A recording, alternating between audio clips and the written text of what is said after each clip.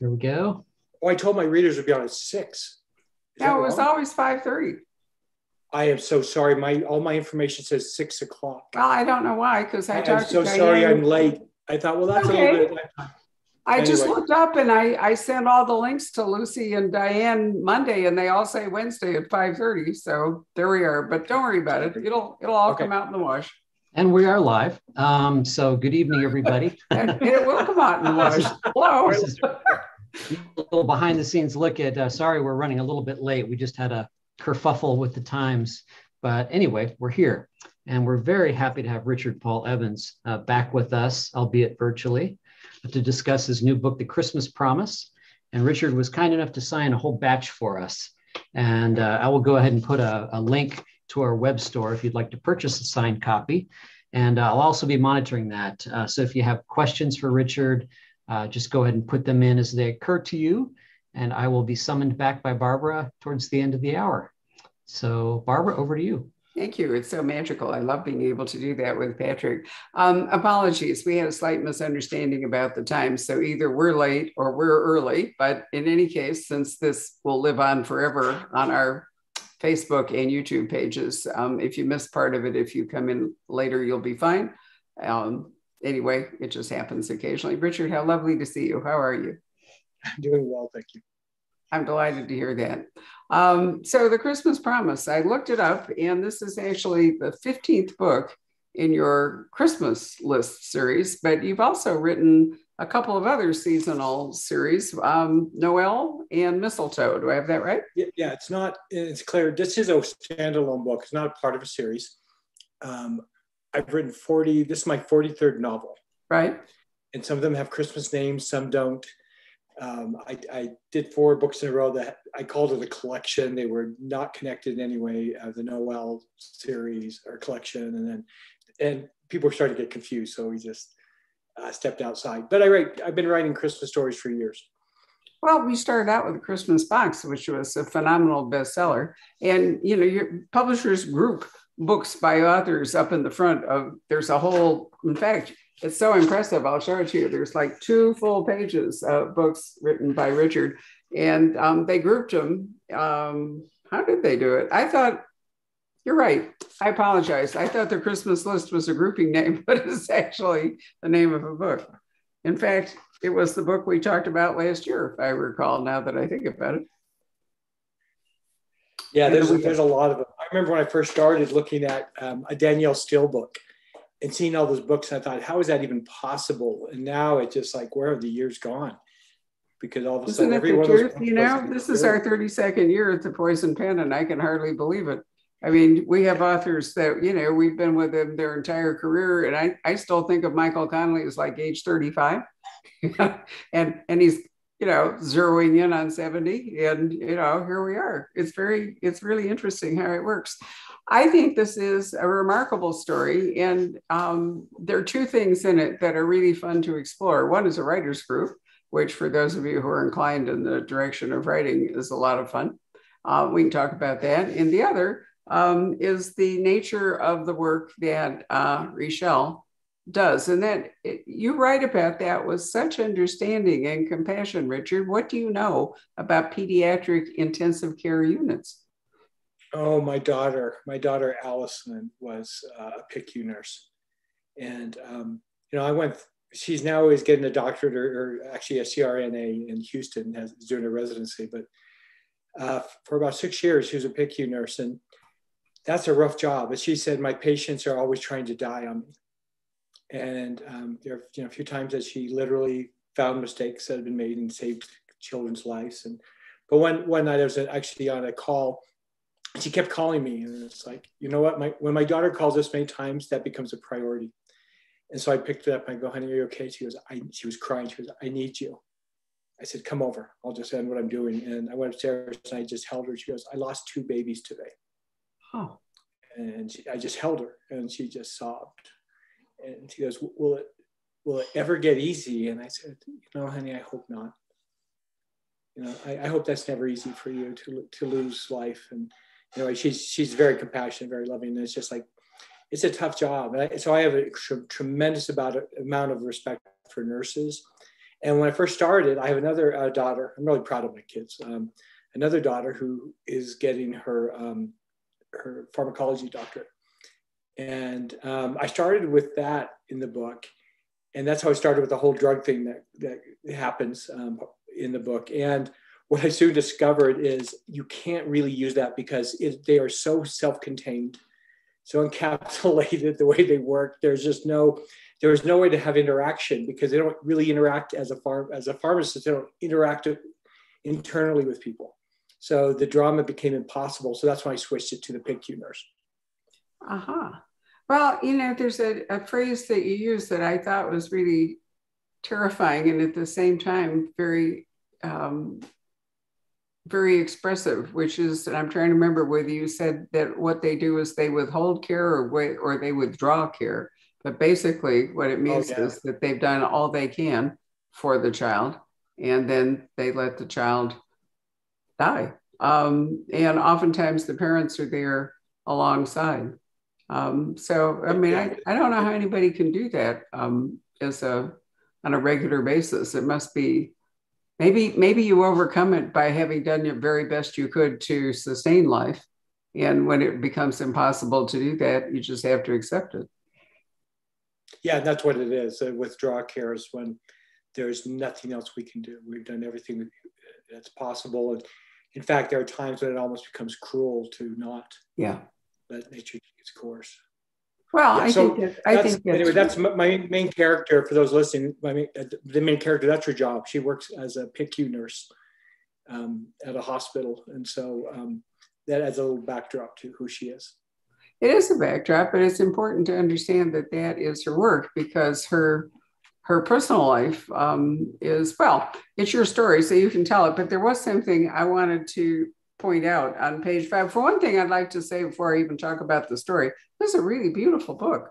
It's lovely internally. It has artwork. It has chapter headings that are nice. And Richard has included in every chapter an extract from Richelle Bach's diary, which I think is very illuminating of her character and her situation.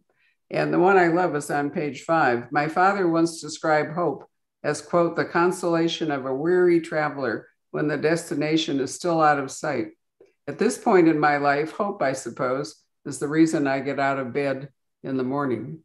So the fact that she is a pediatric intensive care nurse, I think this relates to it. Well, that's part of it, but her personal life is awful. She's just lost her father and her sister. She's an identical twin. And this is something that was intriguing to me. My wife has a cousin she's very close to, and they're identical twins. These really handsome Italian men. She just called them my beautiful cousins. And one of the twins died a few years ago. And we have stayed very close to the survivor. And the amount of guilt he feels for surviving is really tremendous. It's they call themselves twinless twins. And we've gone through that in many ways with him. The amount of pain he feels it's just stunning to me.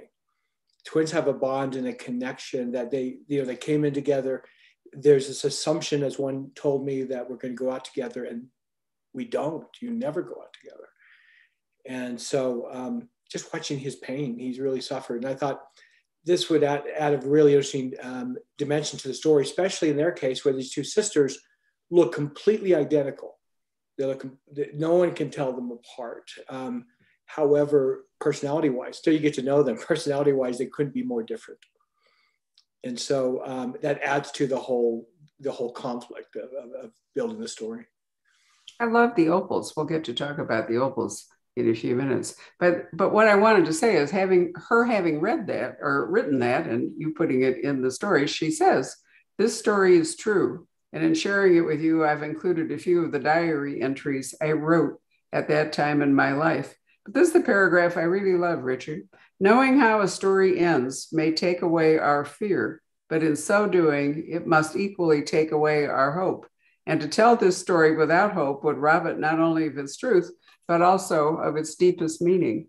And, the power of stories is so tremendous. I think it's something that we've all found particularly important in our lives over the last couple of years, when a lot of the meaningless interactions or daily interactions that, you know, that we used to pass the time, we couldn't do. And so many people have dived into stories, whether on long form television or in books or whatever.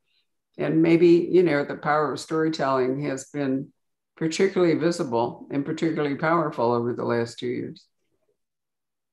I think so. I think in some ways being kept inside more than usual. We've seen like Netflix has grown tremendously during this time. And the pre-orders on my book on this one are almost triple over last year. They're huge. And I'm not really sure why. I think people are excited to read it. There's been great reviews.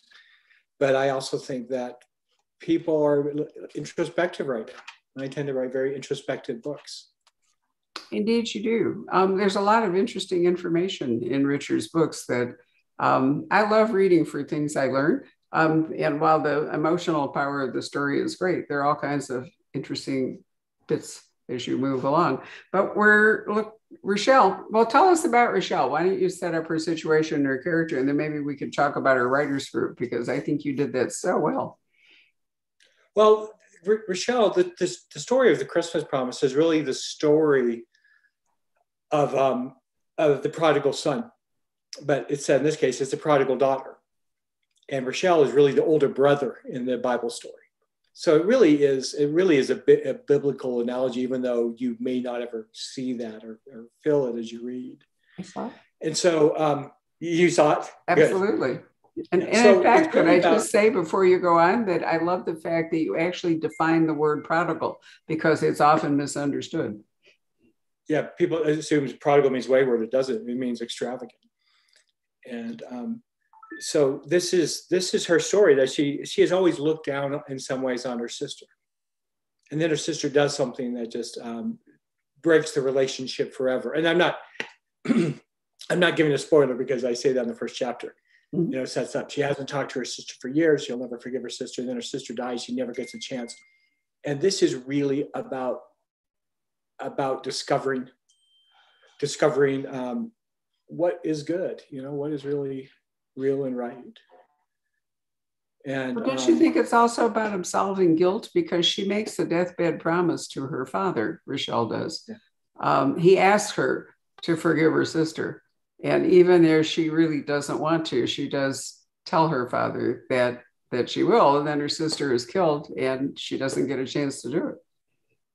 Yeah, we always assume that we have someday, right? Someday it's going to happen, but we don't always have time. You know, some things we shouldn't procrastinate.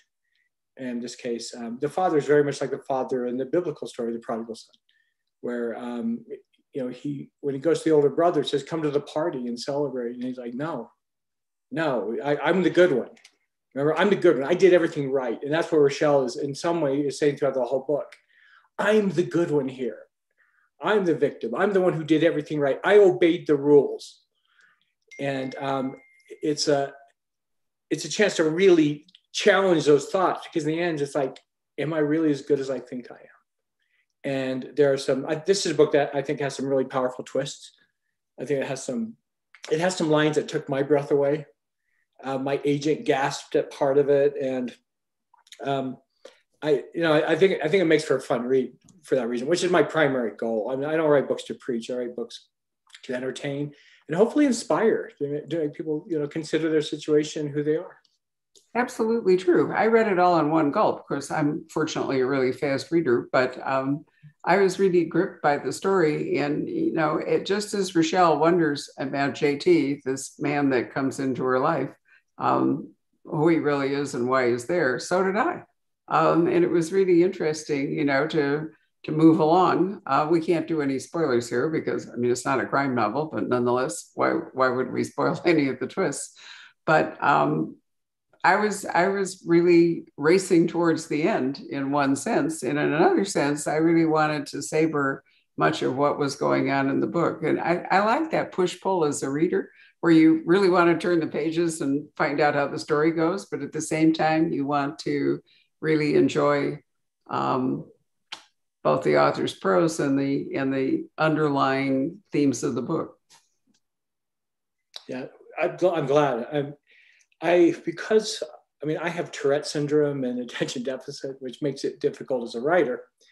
But it also has sharpened my writing. If something slows down at all, I just throw it out. And those diary entries many times are actually the prose that I threw out because it slowed down the book. But I thought it was beautiful. I liked it. So the diary entries are actually they're kind of a trademark of mine. They've been in my book since my second book, Timepiece, 40 books ago. And so I've used those for years as a device, and they became my readers' favorites. They like it so much. When I first wrote this book, I didn't put diary entries in it, and the book didn't feel right. And then it just hit me. It's like, you know what? We're missing so much texture to this book. And so I went back and wrote the 40 some odd diary entries, and it totally changed the book. It changed the feel, the emotion, and I'm very glad I did. I think it saved the book, actually. I think it made it powerful by doing that. Well, what happens is that, because mostly what we see or our time with Richelle as we're moving through the book, she's in conversation with people. But in the diary entries, it's all internal. We're inside her mind, and it's a different point of view than it is, when she's talking to the other customers. I mean, the other characters. I like the way too. And it makes them more likable too. Yeah. Oh yeah. Yeah, but I mean, I like the fact that they're in red and they're at the top of the chapter, and they get your attention, and they do interrupt the flow for just a minute. But on the other hand, they accelerate your understanding of Richelle and the way the story is going to go. So it's a really interesting dynamic, and I can see it wouldn't be the same book without them. No, absolutely. Yeah. When I first did it, I mean, I wrote my first book. I was 29 years old. I'd never studied writing. I wasn't a big reader. And I write The Christmas Box, and becomes this massive #1 international bestseller. And so I'm writing the second book. I'm thinking, well, it's going to be a third person. I didn't know how to do that. And I was self-taught, right? I just had to start doing it. And then as I'm writing, I'm thinking, well, there's so many things I want to get in her head. I can't get in her head. And that's when I started writing these diary entries. And I soon found that people loved them. And so I'm going on book tour, and people are saying, that's my favorite part of the book. And in one place, a woman said, do you have David Parkin's diary? And I said, well, no, David Parkin doesn't have a diary. He's not a real person. And she goes, no, the one you took the extracts from, that diary. And I said, well, no. I said that again, though I wrote those. She goes, you wrote those diary entries, not David Parkin? I said, again, David Parkin's a fictional character. And she goes, well, no, I think David Parkin's a better writer than you are. And so it's like, okay, it's a different kind of writing, but it worked really well, and people loved it so much. I've carried that over in almost all of my books, at least more than 30 of them. Well, it works extremely well. And I'm turning to page 44, which is, Thursday, November 14th, because ticking clock in this book is we're moving towards Thanksgiving, right? Mm-hmm. And then Christmas. But I mean, they're both holidays. There's a story arc that is going to arrive at Thanksgiving. And so we're in November. And then eventually we arrive, as it would say, at Christmas. But I really love this part of the diary entry. Tonight, our writer's discussion was on how long a book should be, which is a question I've actually discussed with many authors. Not only how long should a book be, but how do you know how long a book should be when you're writing it? She goes on to say, I don't think anyone could give better advice on this matter than Lewis Carroll. Quote, begin at the beginning and go on until you come to the end, and then stop. I mean, I love that, but then of course there are the questions. Where's the beginning? Because oftentimes, I've seen so many manuscripts over my career. Oftentimes the beginning of the book that's published is not the beginning that the author started out with. You have to start somewhere, but sometimes the somewhere is not really where the book ought to start, but you tell yourself the story, and then you find out where it began, and then you go on, and then you get to the end. And do you think, Richard, that you as a writer and most writers, especially after you publish more than one book, you have a kind of unconscious feeling for how long the story should be?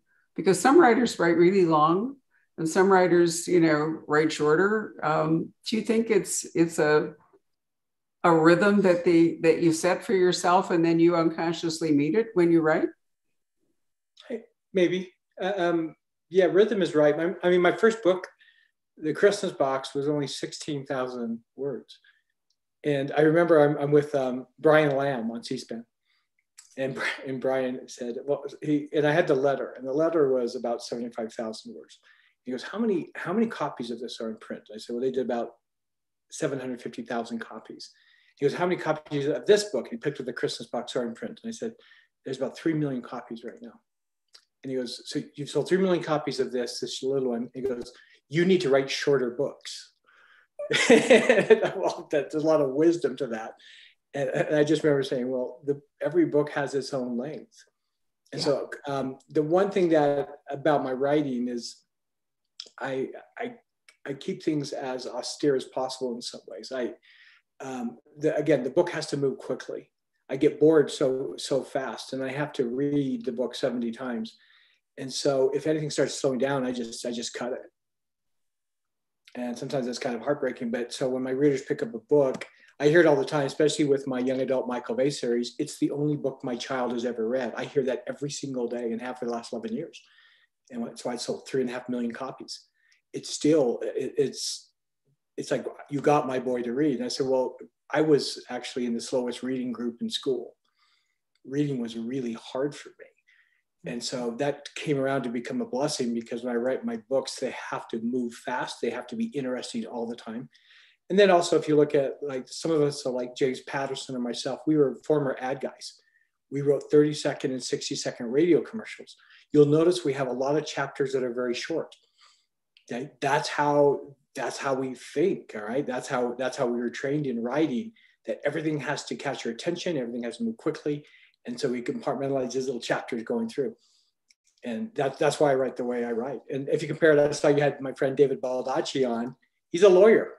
And him and John Grisham and Scott Turow, they write like lawyers. Okay, they fill things out more. They just have longer chapters. It's a different feel, and it really is about who we are. I think so. I mean, storytelling is a uniquely personal thing for every writer. And one of the advantages to these being relatively short books is this lovely package. It's a book you can hold, you can almost cuddle it, you can put it under your pillow. You can envision it as a Christmas gift. The artwork tells you all that. So if this were, a big book, it wouldn't have the same impact. It was, well, and the deckled edges, and it's foil, right? It looks like it's wrapped. Mm-hmm. So because it looks like a gift, and my very first book, I had someone come to book signing and buy more than 80 copies just for his family. And even this one, I have someone who's coming by to buy, they emails and buying 36 copies. They look like gifts, and people share them as gifts. They feel good they want people to have the same experience they do. And so it's all part of the package. You pick up Harry Potter, you know what it looks like. You know what it's going to feel like. So, and, the books are about, 65,000, 70,000 words, which is about medium length. It's shorter than many and longer than some. So, but it's perfect. It's perfect for what it is. It's perfect for the package, and it's perfect for the story. This reminds me, before we go any further, I should say that we do have autographed copies of the book in the store, but the actual on sale date is now next Tuesday. So we're fortunate that we're able to talk to Richard ahead of publication date, and we can't actually give you this book at the Poison Pen over the counter till next Tuesday, or we'll get wrapped on the knuckles, the publisher. So we want to be careful. That's been a tale all fall, that for various reasons, production times have had to change, and books have moved their dates, and it's confusing for readers, but that's the way it works. So back to Rochelle, and her twin's name is Michelle. So Rochelle and Michelle. Michelle and Michelle. Right. And what's their ethnicity? Because that's part of the story. Yeah, they're Asian. They're half Taiwanese. So her father, who was in the military, was then stationed in Taiwan. I lived in Taiwan, and was stationed in Taiwan and married a Taiwanese woman. And then she gives birth to twins, comes back to America and decides she doesn't want to be a mother. So she leaves the little girls. I have a Chinese daughter, and we adopted from Guangzhou. And it was interesting because we picked her up the same time my wife gave birth to our son.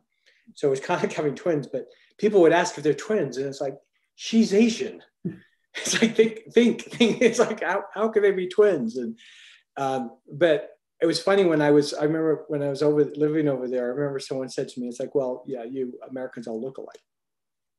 And I thought, oh, well, Americans say that about Asians. And realize that there's no psychological studies that show that that when we look at other races, that we actually don't distinguish as well as our own race. It's just psychological. And they certainly are that way about us and about other races. And so if you have identical twins and they're Asian, Americans would never be able to tell them apart. You know, they just wouldn't. And so that's what they are, which makes it even more complex in their case. It does.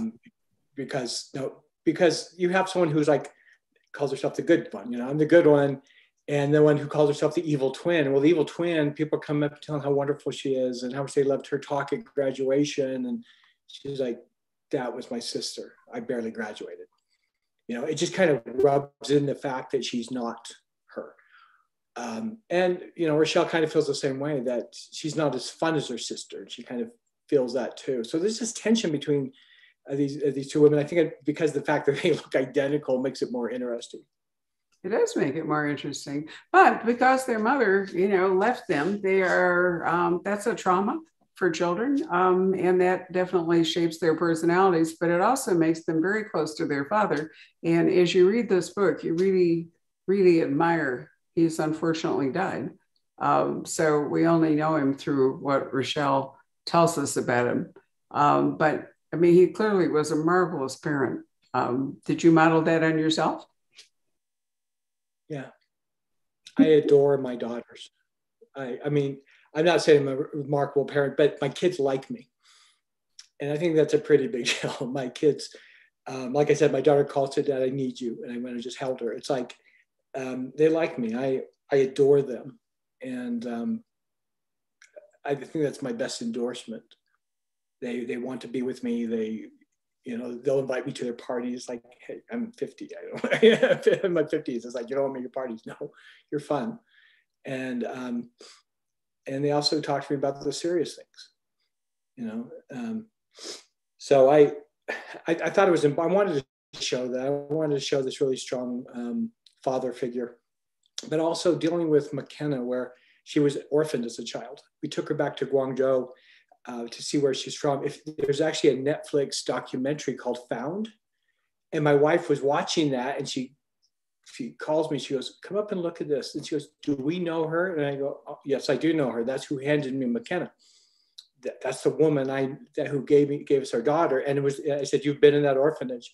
And I pulled up the pictures and showed her. It's like, no, we know her. And so they actually did a documentary on the woman who gave us our child. But taking McKenna back to see this little, it was a rubber tree village, maybe 300 or 400 people. I said, McKenna, you would know everyone here. And they spoke a very kind of low level of Cantonese. And, they're just country people, barefoot. And it's like, you would have been raised here. And she just cried. It was an amazing experience, but she has had to deal with that. It's like, where's my mom? And even at a young age, she said to me when she was, we always thought someday we'll have a talk with her about where she's from and that the cultural challenges why Chinese parents would give up a child. It's not that they didn't love their child. It's like there are cultural things that made it almost impossible to have an extra child. And so one day she was literally 5 years old. She goes, Mom, you said I came from China, but countries, she's 5, countries don't have babies. Babies come from mommy's tummies. Whose tummy did I come from? And it's like, well, I guess we're gonna have that conversation a lot sooner than we thought we were going to have. And you can see that in McKenna. I mean, even as older, she is such a beautiful young woman. But like I called her, I said, hey, McKenna, if you can get off, see if you can get off. I'm giving you enough time. We're taking the family to Disney World. We're all going. And she goes, oh, can I come? It's like, can you come? Why would you ask that? Of course you would know, everyone but you. It's like, why would you ask that? And they realize that deep inside of her core, there is that strong feeling of abandonment. And so I wanted to address that, but I also wanted to give her a really loving father too, as well, because Rochelle was abandoned as well. And that always brings issues, because at some level, the child's always saying, what did I do wrong? How did they leave me? And it has nothing to do with them. They just are. And every child is beautiful and worthy of tremendous love. And so there's a lot of issues I brought into this, but so many from my personal life. Well, if the father wasn't such a remarkable father, and Rochelle wasn't so close to him and so admiring of him, the fact that she hasn't fulfilled this promise to him makes it much harder for her. She can't just disregard it. But as you say, because, when there's something we don't particularly want to do, we think, well, someday I'll get around to it. And then someday it's taken away from her. You even write that, when her sister is killed in the car accident, that she feels a pain in in her body, the same as her sister probably felt. Yeah, I'm curious about this, because they say it's not possible. But I remember talking to my sister-in-law, who's an identical twin, and I could never tell her apart from her twin. They were completely identical. And she said her sister was hit by a car. That's where I got that. She was hit by a car, and I knew it. I suddenly had a stomach ache and doubled over. And I told my parents, there's something wrong. Something's wrong with Jolie. There's Jolie and Julie. Something's wrong with Jolie. Something happened. And that happened. And you can explain it away, but it happened. And so I think there is a connection that twins have, a psychological and maybe a spiritual bond that we don't completely understand. But at the same time, Rochelle points out that while, there are instances of twins who are separated at birth, but then, as they grow, they have the same taste or, the same allergies or whatever it might be, that she and her sister were so different in their personalities and their inclinations and even their abilities. And she ends up taking a math test for her sister because her sister's going to flunk out not going to graduate, and guilts Rochelle, who's very good at math and so forth, into standing in for her or sitting the exam for her. I love the fact that because Rochelle's saying, well, how are we going to get away with that? And Michelle says, well, we could just dress the same when we go to school that day, and then nobody will be able to tell that it's you. Yeah. But at the same time, if they're that different, I suspect that at least a lot of their friends actually knew about this bait and switch thing, and they just didn't rat on them. Yeah, and Michelle's friends would all be wild too. So, but she tells her a couple of things. First of all, you can't get all the answers right, because she would never get all the answers right. So it kills her that she actually has to answer things wrong. Yeah. And it's because she's just a perfectionist. So the other thing, she has to chew gum, which she doesn't do because her sister chews gum. So she has to change her posture. She has to kind of dumb down a little bit to get away with it. And her teacher then grabs her. She thinks I've been caught, or her sister's teacher. And he goes, if you had shown this kind of dedication, you could have done so well. You could be like your sister, in fact, I think. He does that. You could be like your sister. I was like, yeah, I could. Right. Exactly. So tell us about the Opals, because the father gives them each a particularly spectacular present. Yeah, I love opals. I've always been fascinated by opals. It's my birthstone.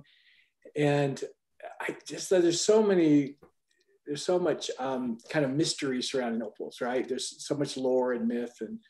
And I thought this would be an interesting way to create a metaphor of these two girls, because he gives them both an opal, and they're the same carat. They look the same from the outside. They're black opals. So looking from a distance, they look identical, but no opal is the same. None of them. They're never, because they're so unique, the fire inside. And so it's a great metaphor. He said, look, both of these stones are valuable, just like you. They're different. Okay, your fire is green, her fire is orange. It's like, it's different, but they're both beautiful and they're both valuable. Everything his father does, I mean, even the promise he asks her to make isn't about him. Oh. It's not about him. He's doing it for her. He's trying to help her see. And the opals are the same thing. He's constantly trying to see. He knows his daughters, and he is saddened that the one who is doing so well doesn't recognize that her sister is also a good person. But maybe she can't perform like she does. Maybe she doesn't have the discipline, but she's suffering from that. She hurts from that inside. And the father sees that, and he knows that, and he loves his daughter. So he's constantly trying to bring them together and realizes that it's really the good daughter who's the weak link here. She's the one that's keeping away, and she thinks she's doing it because she's doing the right thing and she's the rule keeper and her sister's wayward, when it's like, no, love is love. And I think that's a very timely lesson for today, that we just see in the world, we have so many things to divide us.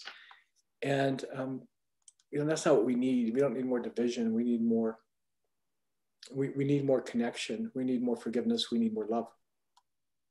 So we have Rochelle, who is alienated from her sister, and I can't really blame her without discussing why she, at least the rift developed. And her father is dead, and her mother deserted her, and she works in the pediatric care unit, intensive care unit. So there's and she's quite solitary. So one of the things that she does that helps sustain her is she's thinking about maybe she'll write a book. And so she belongs to a writer's group. And the interactions in the writer's group, I think, are absolutely wonderful. Have you ever joined one yourself? I can't see you in a writer's group, so I'm curious. No, I've never belonged to a writer's group, but I've gone to a lot of them. And I coach a lot of authors. In fact, I have an author coaching program called Author Ready.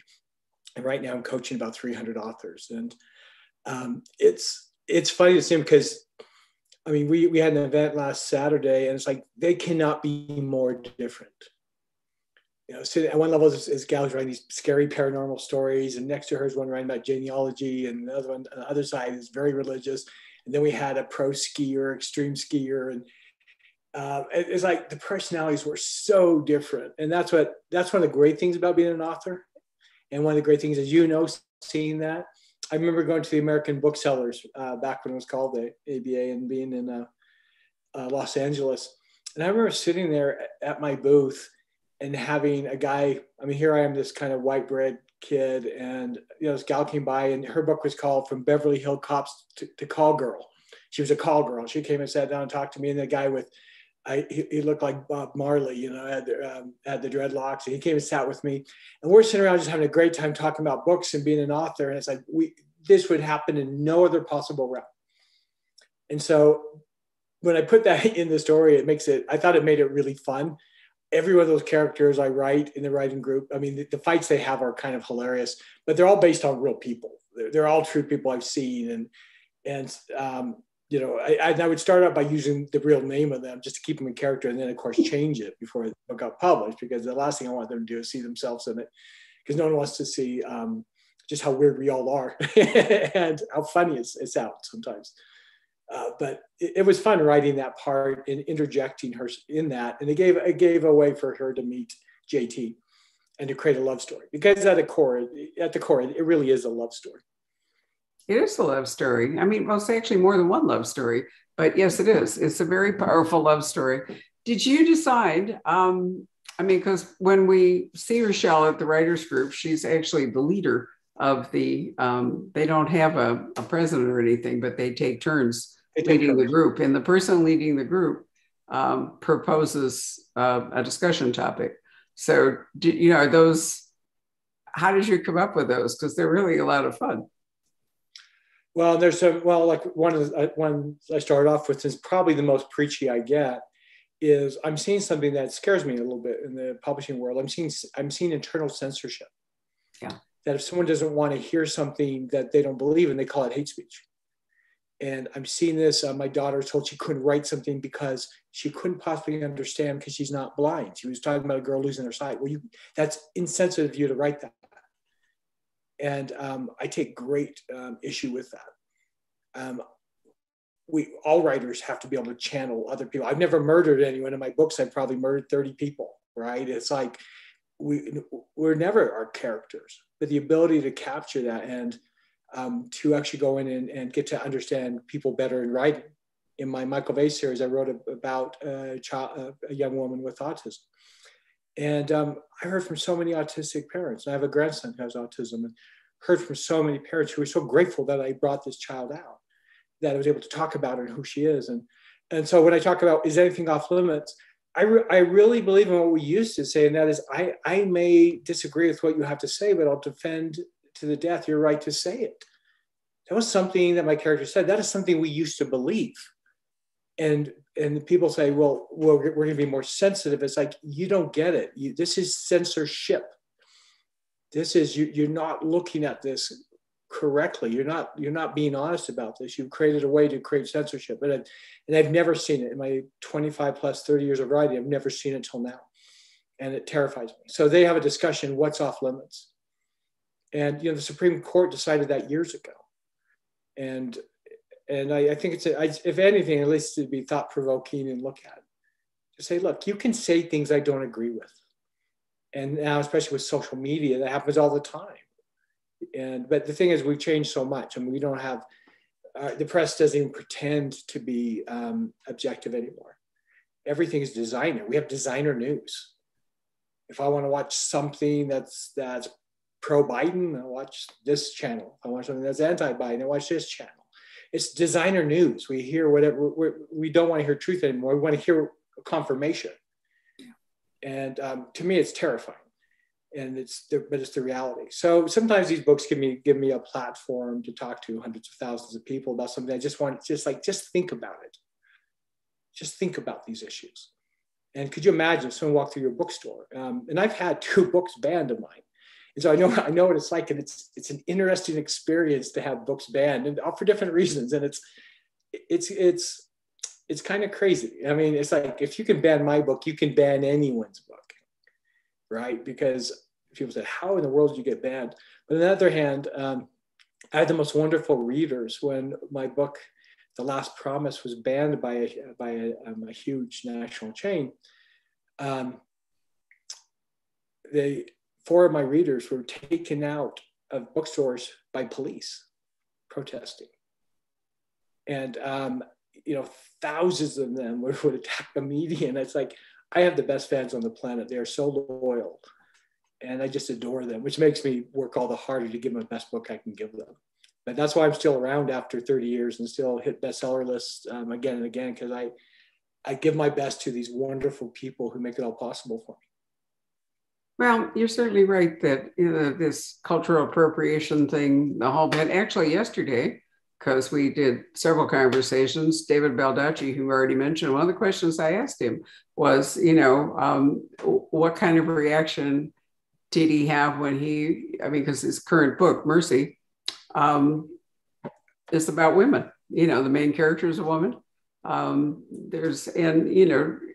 Has he had negative feedback because he, a man, is daring to write about women characters? And, I think about Tony Hillerman. We did an event for his biographer, and Tony today, I think, would have an extremely difficult time getting his first book published because he's not who he's writing about. And I really dislike that. I think it's absolutely censorship. I think that people who write, there's a different standard for nonfiction, but, whole point of fiction is to make things up, but you make them up in a way. Fiction is actually, it's harder to make up something that feels real than it is to write about something that is real. I mean, there's a higher standard for fiction, don't you think? Feeling real than nonfiction?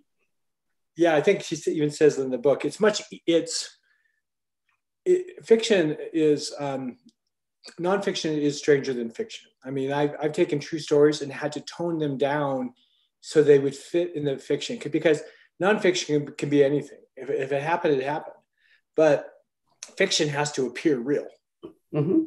And so it has to things be that happen in convincing. adulthood, It really does, yeah, you know. it's like, oh, that would never happen. It's like, well, guess what? Really bizarre things do happen in this world, and strange coincidences and synchronicity and all that. It does happen in this world, but as a fiction writer, we have to avoid that. And that's not censorship. That's just a matter of credibility. It's like, I want to write something that you pick it up and you say, yeah, this probably happened. And, you know, my very first book, The Christmas Box, was written as if it happened. And I was only 29 years old at the time. And I looked like I was 20. And I would go to these bookstores. I'd go to like media, and I would sit there and people would ask me when the author was going to get there. They assumed the author was an old man. They always did. And I would sit there and say, well, that's me. And it's like, no, this couldn't possibly be you. Because it was written as from an old man's perspective.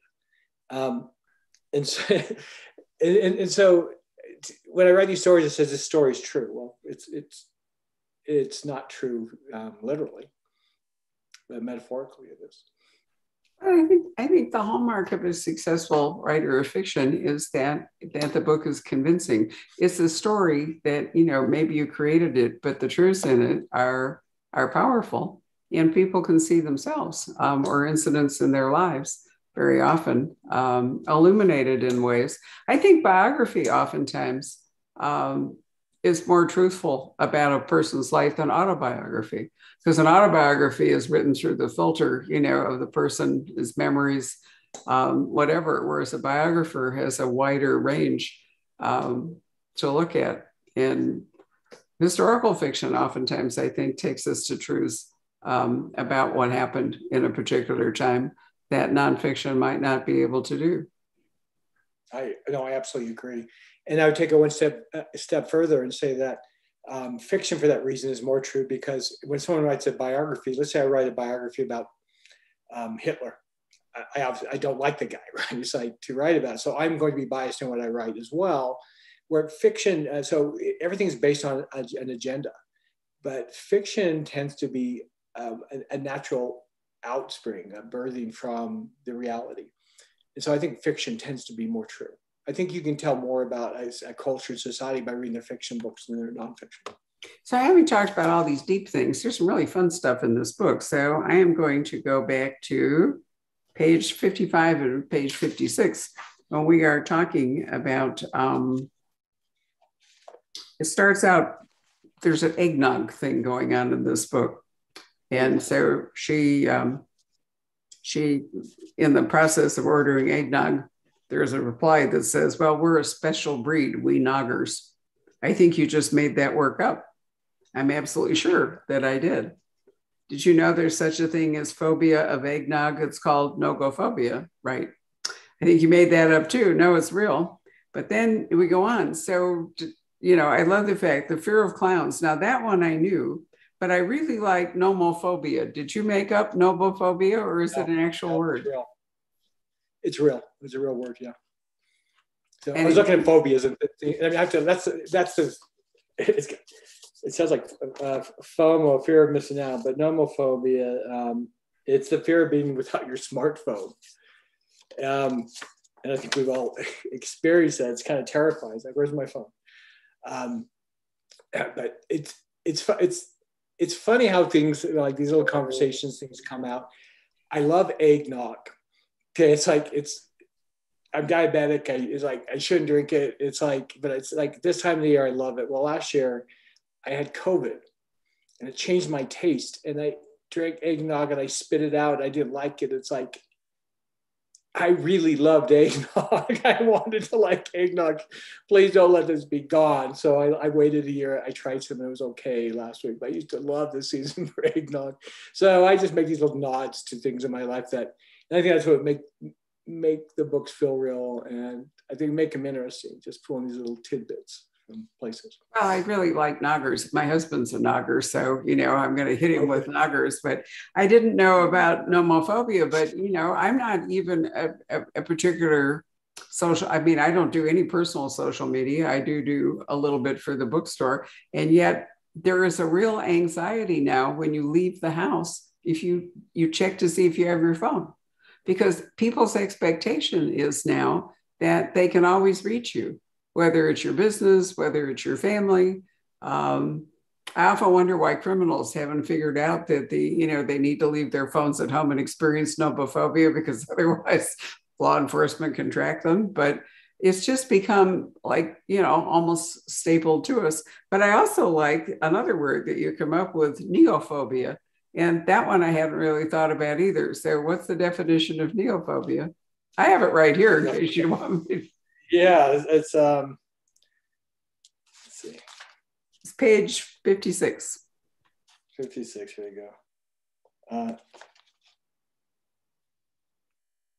Okay, what is it? It's halfway down. Neophobia is a fear of new things. A fear of new things. And, neo and phobia, it kind of works together. Yeah, that's what I figured it was. I hadn't really thought about that. And, I'm an old person. So, there's a lot that I think about how we change as we age. My friend, Robert Dugoni, who you may not know him, he's another lawyer, writer, but he's a wonderful writer. And in his most recent book called The World Played Chess, he points out that growing old is a privilege, not a right. It's a real privilege. And in thinking about that, I also thought how we adjust as we go along. And when we're older, do we resist new things? Is part of our survival strategy, our way we manage, to have routines? And, as your short-term memory fades, do you always put your keys in one place? Do you always do? And so do you begin to fear something new because you're going to have trouble dealing with it? You're not there yet because, I could be your mother, but you do have to think about it. Not, no. Well, no. No, I think it's true. Well, no, I am a grandfather even. So that's true. There are definitely changes I see in my life and even my writing. There's things that were so important to me before that aren't important now. And things that, books now are just, I don't know, I guess in some ways I appreciate it more that I get to do this. And I used to feel a lot of competition with other writers. Especially like Nicholas Sparks, we share a lot of the same audience in the early days. I was sent The Notebook before it was even published, because I was the big author, and then he came out with The Notebook, and that doesn't matter anymore. I kind of find myself becoming more kind of isolated, and that's okay. I don't want the crowd so much anymore as I just want to hang out with people I love, and that's probably a healthy thing and a good thing. I like spending more time with my wife now. It's been nice not going on book tour because Well, in a way, Richard, COVID has kind of been a preview of growing old because, we have been, well, it has been. We've been restricted, you're right. in our boundaries, because I remember thinking that about my parents, that their world kept shrinking. It was harder for them to go and do things. And so, when you're young, the world's an infinite place and you embrace new things and you fling it into it. But as you grow older, you're less able to adapt, and there are filters that go on and so forth. People are always asking me when I'm going to retire. And I say to them, never, because what would I do? What would I do if I, I stopped? And I'm afraid that my world would shrink to like my house, and I'd never go out of it. And that's a horrible thought. So, what we did, my husband and I think we're really brave. We adopted 2 puppies in August that were 3 months old, litter mates. In fact, like your twins. We took them both because I couldn't bear for one of them to be left behind. And I'm telling you that being a new mother, because really puppies are like babies, except they grow older faster, it's exhausting, but it also has forced us to, be more energetic, to embrace new stuff, because, we've had to learn some things along the way. And I thought, in a way, it's really brave, but you'll love this. The woman who brought the puppies to us, the breeder, we had asked her if she'd bring up the little male puppy. And she was pretty shrewd. So she brought both of them because they were the last 2 of the litter.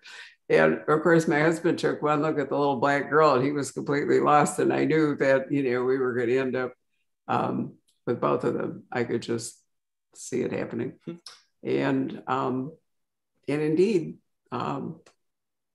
it's been a wild experience, but it's also been physically very good. I call it puppy Pilates, because when you're constantly picking up puppies and doing all this stuff, I feel better physically and better mentally because of this challenge. So I can recommend that. Very healthy for you. Yeah, no, it's been absolutely wonderful. So this book goes along, and then there's an epilogue, which I really like. I like the pause, Richard, that you take the story to where it needs to go, but then there's I like that step back. In a mystery novel, you could go back to Nero Wolfe, and you would follow the investigation, and then there was always the moment when everybody gathered in Nero Wolfe's, the yellow room or whatever it was. And, it was like a step back where then they would review the whole story and the whole investigation and tell you what happened. And it's an old fashioned way of writing a mystery novel, but it worked. And I think epilogues do a really good thing in a story that, you finish it and you go, and then there's a step back and you can see if the story demands it, or if the writer wants to do it, you get an extra sort of an Easter egg. This is where everybody is now that this time has passed. I think in this story that worked particularly well. Yeah, I've done that in a few of my books, and it's a device that I think does work well, especially because they're dealing with such an emotional piece as they come together. There's so many things that are left unsaid. There's so many things that are undone that you're going to have questions. There's just no way. And I can't go back, and it would be wrong to try to go back and answer those questions in real time, because you leave at this emotional peak, of what happens with them and their relationship. And so to add on that, to come up with an epilogue and say, this is looking back. And it gives you a sense of, I'm looking back on my life. And that's it. The book starts almost like that with a prologue saying, look, if I can look back now and see this story, but at the time I didn't know how it's going to end. And we can all see that in our lives. So, my first book, The Christmas Box, looking back, it's like, yeah, that was amazing. The odds of my first book breaking out and becoming this massive national bestseller were almost impossible. And I see it as part of my path now. But when I was going through it, it was pretty terrifying because my wife and I really risked a lot. And for a really big dream that wasn't very likely. And so looking back, I said, well, of course it was a good move. It was a good, smart thing to do.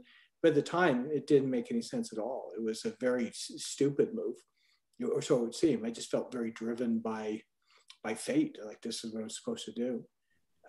So I think, in her case, she gets to step back. It's like, okay, here I am in this day.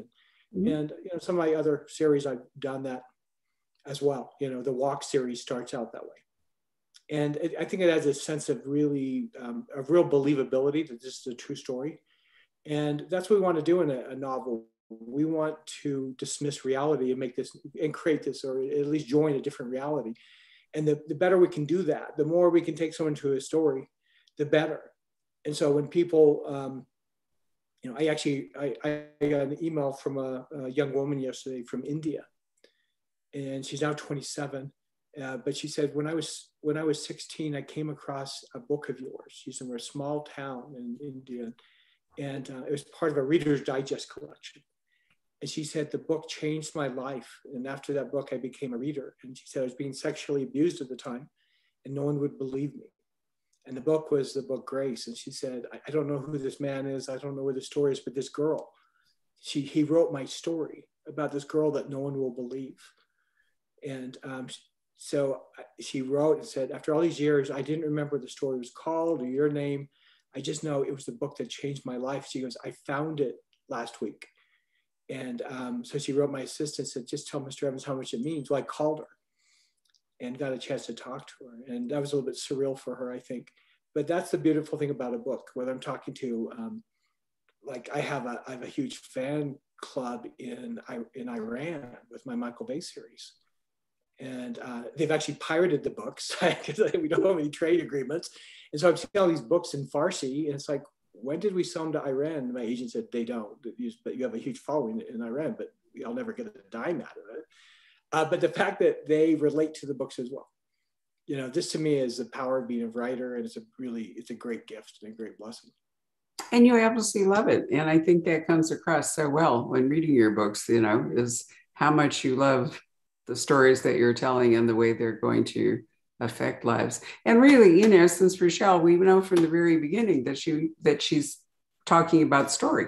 I mean, I read, you know, that bit on page 5 where, you know, and so I like the fact that there's the story ends and then the story ends again. Seems to be a very very suitable for this book and this particular character. I mean, this is really a wonderful book, and you know, I also go on about it because I think that a really beautiful book, a really beautiful production, can also affect how you read it. It's such a pleasure to hold it, you know, to look at the cover, to the interior design, and all makes the reading experience even lovelier than if it were unadorned. So let's call up Patrick and see if he has any comments to give us. And otherwise, we may have stupefied your fans and we'll be done. It's magic when he comes back, however. Where are you, Patrick? He's out getting a coffee somewhere. Love it. He maybe got distracted by something. Oh, there he comes. No, I'm here. I just had so many windows open that I couldn't find where I was. Oh, okay. No, but let's see here. Let's see here. Just a lot of people, Richard, just weighing in about how much they love your work.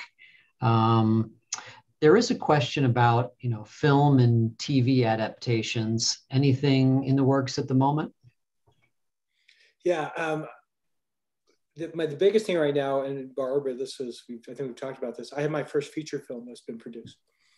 And it was produced by Netflix with famed director Charles Shire and executive producer Justin Hartley from This Is Us. He's the main actor. And that's the Noel Diary. And that's going to come out next year. So, and I'm very excited about that. The producer of that reached out. He read Christmas Promise twice. And he goes, the first time he read it, he called me, he goes, this is good. This will make a really great movie. And in his mind, it was controversial. I said, how is this controversial? He goes, I think it has some points that are just going to blow people away. And then he called me again. He goes, I just read the book again. I liked it even more the second time. And he goes, I want you to know, this is my big goal this year to get this produced as a movie. So we've had great interest. I've had 8 of my books produced into, 7 into TV movies, and now my first feature film, and it's kind of exciting. So, and this one has a good possibility, I think. That's wonderful. This is a reliable question. So I don't ask it very often because it's always a question that fans ask.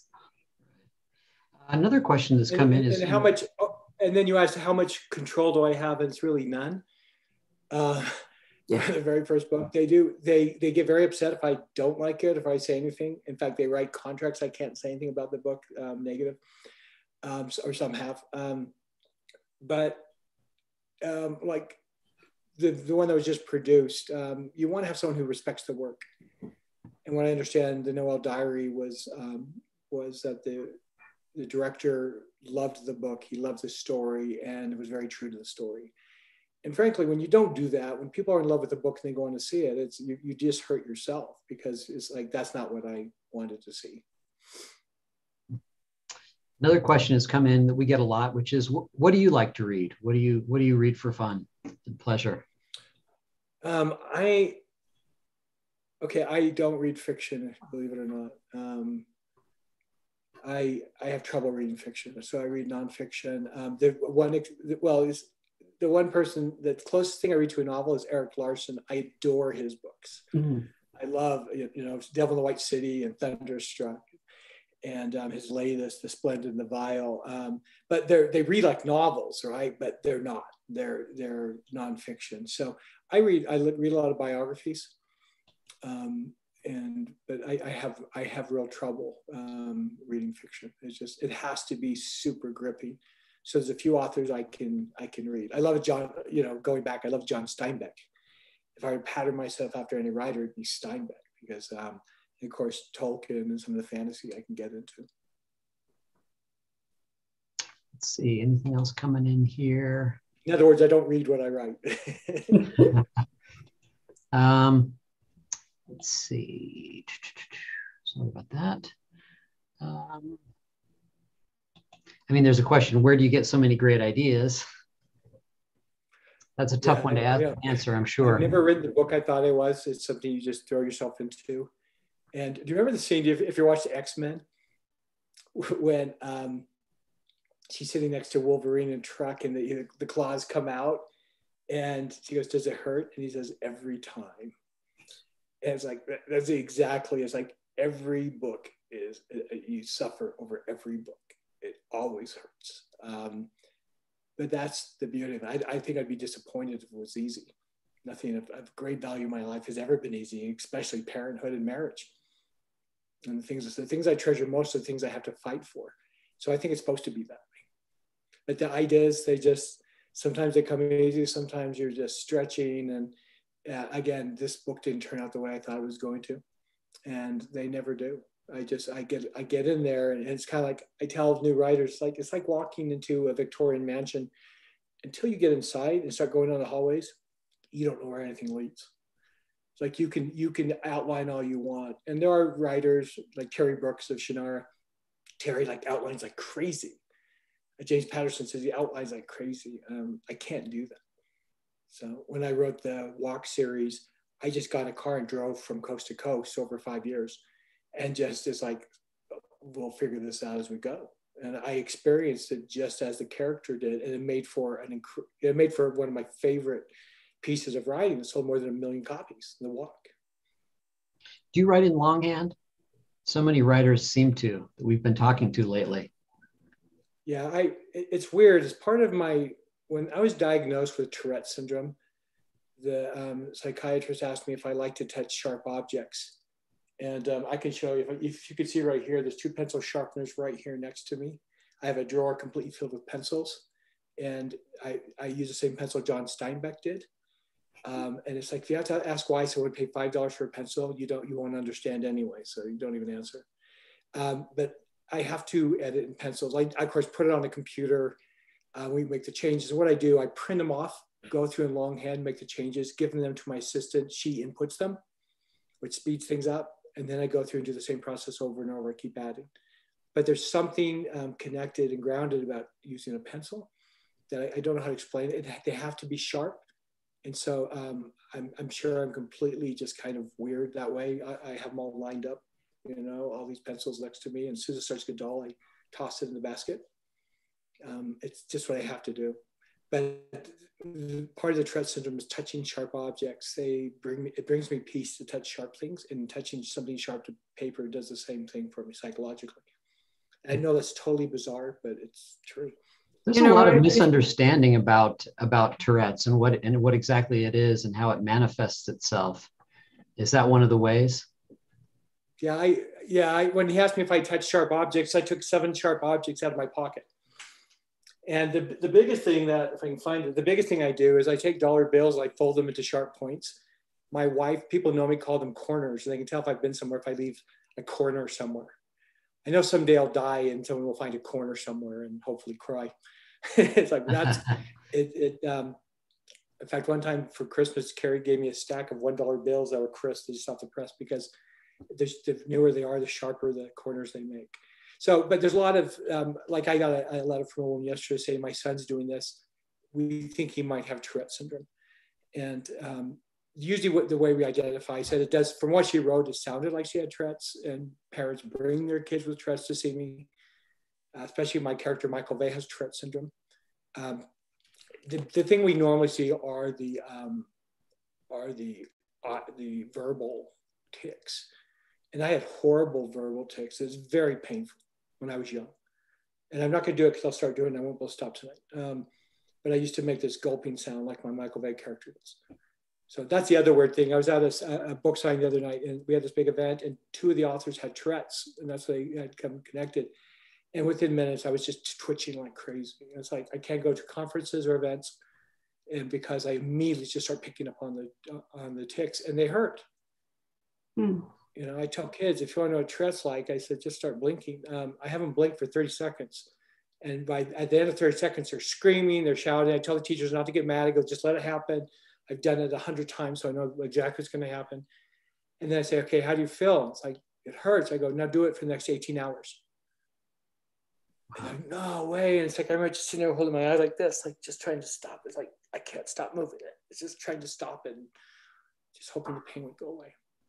Speaking of Michael Vey, sympathetic nervous system that gets out of whack and you can't control it. It's like people get uncontrollable hiccups. You know, it's your sympathetic nerve system. It's hard to calm it down. Yeah, it really is. And you can delay it. People say, well, can you just pretend like you're not? It's like, well, it's like an itch. I cannot scratch myself for a while. Or if someone says, don't do that. And like when I first started to manifest, my first twitch was this. It was my shoulder. So I was 8 years old. I remember I couldn't stop doing this. It was a shrug. And my mom said, stop it. And then it was horrible. She meant well. I mean, you know, as parents, we all have moments we're not proud of. She pointed at, we were at church, she pointed to a man who had a hunchback. This old, you know, feeble man with a hunchback. She goes, you're going to look like that if you don't stop. It's like, great. I'm going to be an 8-year-old hunchback, you know, and it's just, and so what I do when she was around, I would stop. But then as soon as she was gone, I would just do it. And it's just the way it is. You cannot scratch your itch, but the itch doesn't go away. You have to wait till you can get to it, right? I was just going to ask one last question about, you mentioned Michael Vey. Any plans to bring him back? Yeah, I am. I mean, Michael Vey sold, like the book came out in 2011. It sold 2,000 copies last week.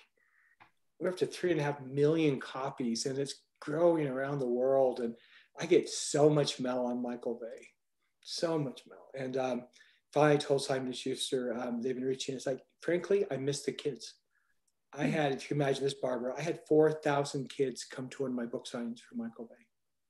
4,000 children. Remember, they were cultural events. Yeah. So I've started writing Michael Vey again, and we just signed a contract with Simon & Schuster for 3 more books. And it's fun to get back into it. Michael's fun to write about. He's a fun kid. There are a few that have just come in, and then maybe we should wrap it up. Judy asks, what are you working on now?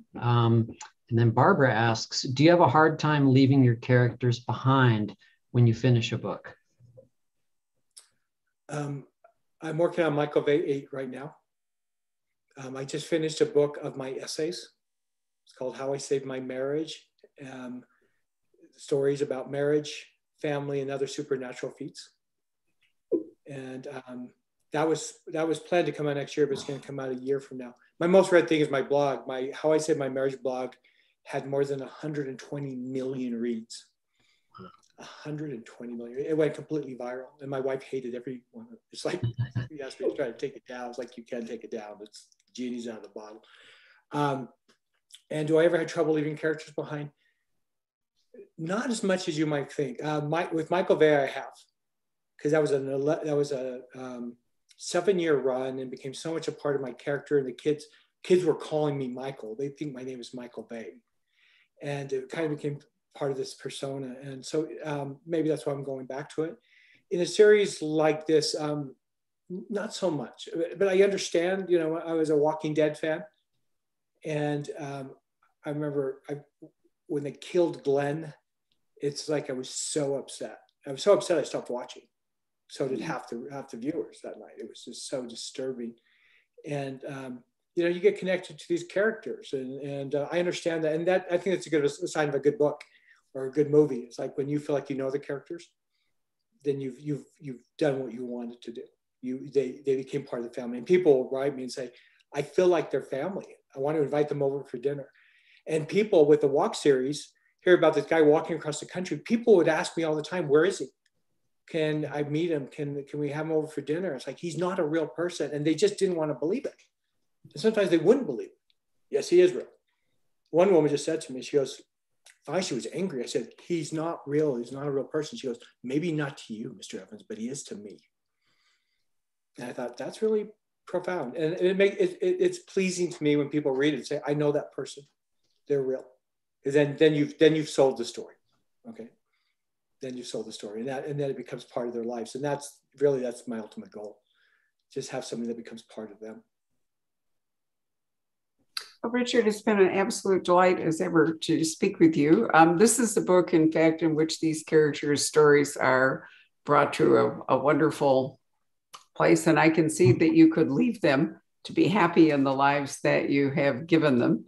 And, you know, that's a wonderful thing. So we do have autographed copies of The Poison Pen, which Richard was kind enough to sign for us. And the book does go on sale next Tuesday. If you order it, we could probably start shipping it to you at the end of this week, but we have to be careful because we get our knuckles rapped by publishers if we sneak one out ahead of time. So we can't do that. In any case, let me wish you all a very happy Thanksgiving and a happy holiday season. And Richard, the same to you. And thank you. I certainly hope we'll get to talk again before the next holiday season or during the next holiday season.